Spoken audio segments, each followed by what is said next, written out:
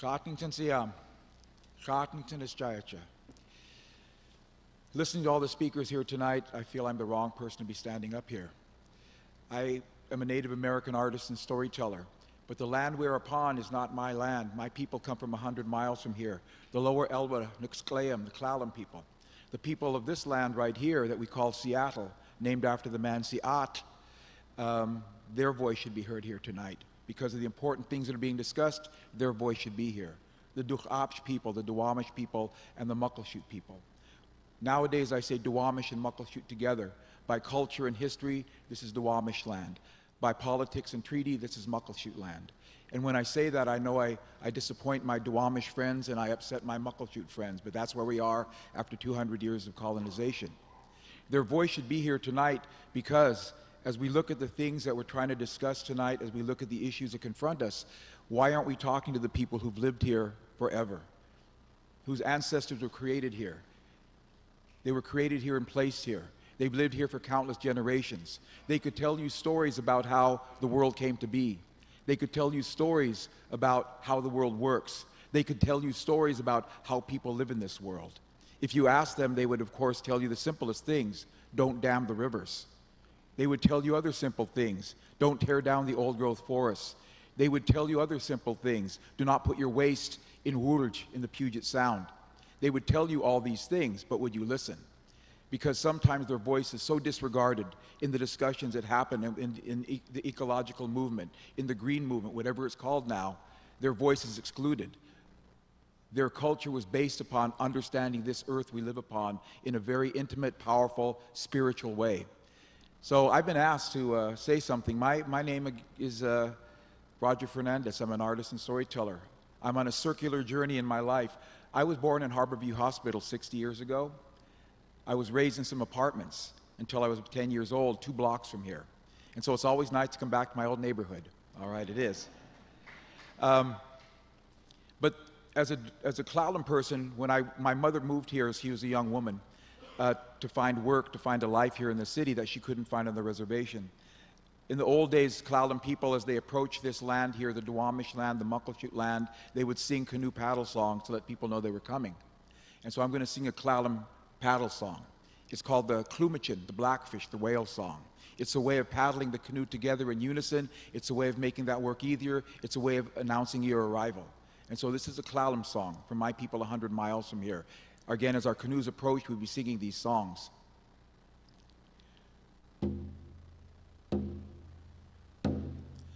Wele ho hey, wele ho hey wo, wele ho hey, wele ho hey wo, ho, ho, ho, wo Klumachin Quanutsen, Niqui Quanutsen, Klumachin Quanutsen, ah hey. And as our canoes approached their land, they would sing welcome songs to us to welcome us. I'm going to share a story with you. First, I must let you know that my teacher, I had to go back and learn my culture. It was very important to me to learn my culture of my ancestors. My teacher said that our greatest teachers are the plants. The Creator put all the knowledge we need to know to live in the world in the plants. And he would point out the window or door and say, your greatest teachers are waiting for you. Being raised in apartments in the middle of Seattle, I didn't know what he was talking about. I really didn't. Only recently I've begun to talk to the old people who know the plants. And they tell stories about how plants are food and medicine. That food is medicine, medicine is food. And that when you eat these plants, you're being healed. So, I'm going to share a story with you, a plant story. It's about blackberry. In the native language of the Lushootsen speakers, the people of this land, they would say, Il tude tuhak, which means a long time ago. Il tude tuhak, blackberry grew in the forest. Blackberry began to get bigger and bigger. He grew bigger and bigger. All the time he was growing, blackberry was getting bigger. When he got big enough, blackberry would reach down his tendrils with those thorns and he would grab animals. He would grab people as they walked by and he would drag them into his heart and he would consume them. He would kill people and animals and he would eat them for his food. And because he was doing this, blackberry got bigger and bigger and bigger, all the time grabbing anyone who came near him for his food. He grew as big as a tree, they said. Blackberry was very big. The people were frightened. Blackberry might take over the world. Blackberry might take over the world. And so they asked Wolf to help. And Wolf came, hearing the pleas of the people, and he got a whalebone club. He climbed up a tree next to Blackberry and began to hit Blackberry over and over, hitting him with that club over and over, and Blackberry became smaller and smaller. Wolf said to Blackberry, "You must never become large again. You must never become as big as a tree. You must never hurt people again or animals again. You will not eat them anymore." And that is why Blackberry is the size Blackberry is today. At one time, Blackberry became a monster, bigger than a tree, eating people and animals. But now Blackberry is waiting. And that is all, the story called Blackberry.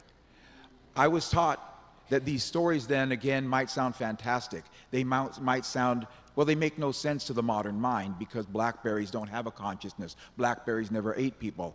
Wolf can't climb a tree with a club. All those things we've been told, we dismiss because in our modern mind they make no sense. They could never happen, therefore these stories are not true. But as you know, of course, these stories speak to a different part of us, a different part that needs to understand the world has meaning. So again, I'm going to tell one other short story because I was taught you can't just tell one story. One story alone will tip over. It needs another story to hold it up. So I'm going to tell you another brief story. This story comes from the other side of the mountains, from the Sahaptin-speaking people of the Yakima area.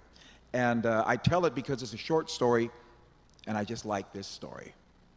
It's about another plant. A long time ago, in a village on the other side of the mountains, there was a time of great hunger.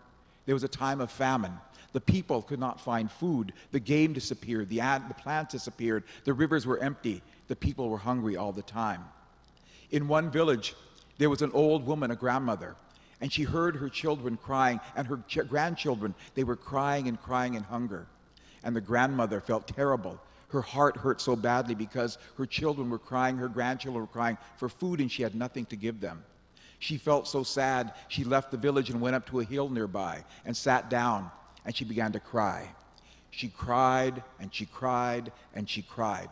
And as she was crying, she began to sink into the ground. She kept crying and crying, and as she cried, she sank more into the ground. She kept crying and crying until she was under the ground.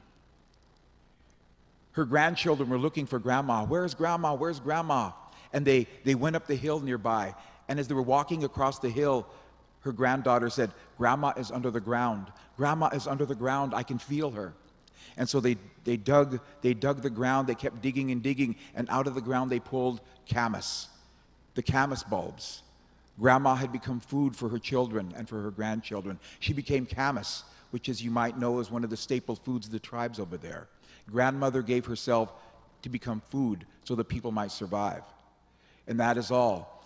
Within these stories, we learn things way beyond just how the native people saw the world, but they explain how you live in that world. And as we struggle to understand how we've reached this crisis point in our existence, again, where are the voices of the old people from the culture that might help us understand this is this world, this is how it works, this is how you live in the world. Thank you for letting me share these words with you. Thank you.